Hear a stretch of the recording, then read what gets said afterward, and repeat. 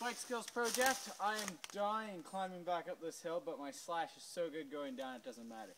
But what I want to talk to you today about was this idea of bar width. We still see a lot of guys with those super narrow bars, you know, like under 600 mils type thing. So what we're doing now, you're seeing sort of that 660 even as sort of the minimum, going up to, you know, some guys are running even bigger than 7, but I think that 660 to sort of 7 is probably a good range. And you know, if you have a lot of narrow trails where you live, you might be more on the 660 side.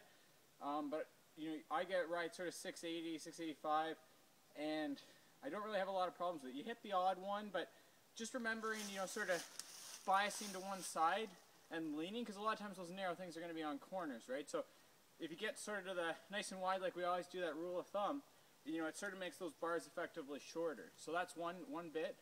And then the other deal is just that, you know, just getting used to a bit of a shrug through. But I think the main thing for people is, like, if you're scared of hitting your bar, you're probably doing it on a narrow bar anyhow. So what we need to really do is just get that rule of thumb of cornering down, you know, and even when it's straight, sort of using that again, sort of getting really tight to one tree and then just moving a bit out of the way, and then that way you don't have to even worry about the other one. But I think if you go to that wider bar, you're going to have a lot better stability, thinking about what downhill guys use and stuff.